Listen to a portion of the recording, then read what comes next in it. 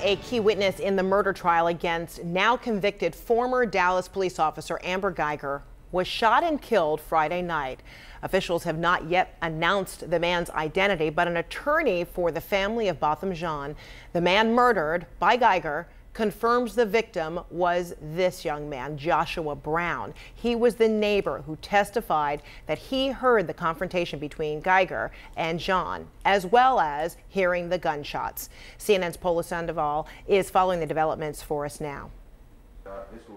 Before his murder on Friday, Joshua Brown made headlines as a key witness in the trial of Dallas officer Amber Guyger. So my apartment was right here. I could reach over.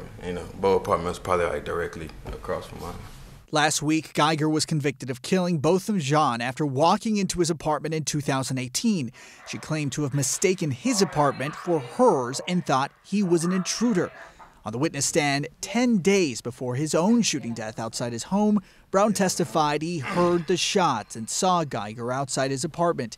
Brown got emotional recounting hearing his neighbor's voice from time to time.